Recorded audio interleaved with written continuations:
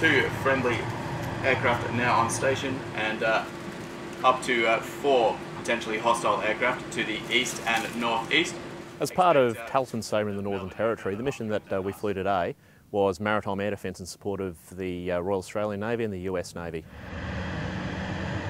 The serials that we've been conducting, surface warfare exercises. Green 3-0, engage! Engage!